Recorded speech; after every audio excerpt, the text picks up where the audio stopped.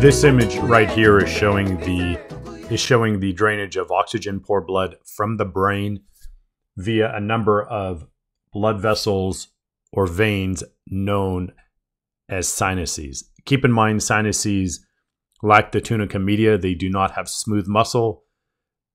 As such, they are not capable of engaging in vasomotion, which is vasodilation, making the blood vessel larger, the diameter of the blood vessel larger, or vasoconstriction, which is making the diameter of the blood vessel smaller. So these are all representing sinuses with the exception of the internal jugular vein, which is right here. So we have the superior sagittal sinus,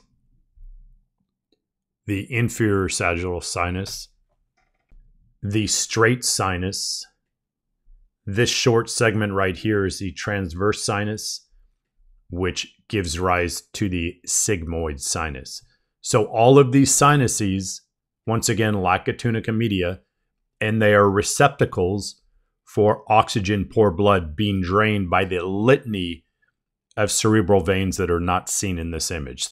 Quite a number of veins that are dropping into these sinuses, and ultimately all of this blood is leading into the internal jugular vein, which is going to bring blood back towards the heart.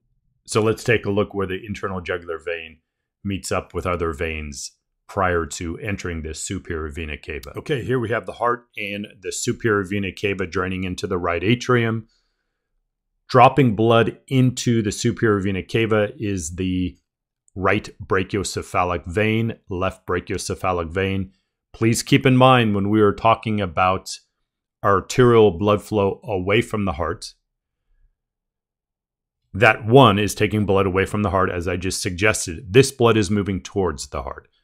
So I will suggest veins merge towards each other to a larger vein, whereas arteries are diverging from each other, moving away from the heart.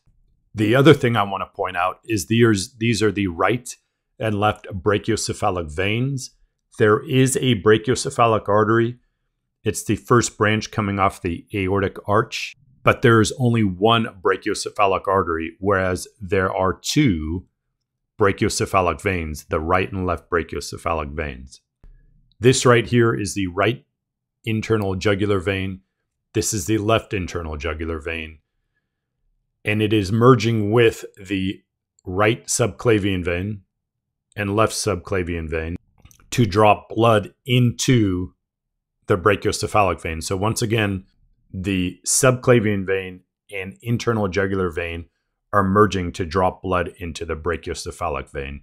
And we see that on this side as well.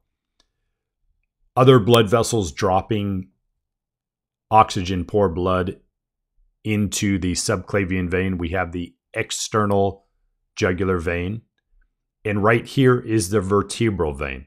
The vertebral vein runs through the transverse foramina of the cervical vertebrae along with the cerebral artery. As we discussed, the cerebral artery is providing oxygen-rich blood up to the brain, specifically into the basilar artery, which leads into the circle of Willis.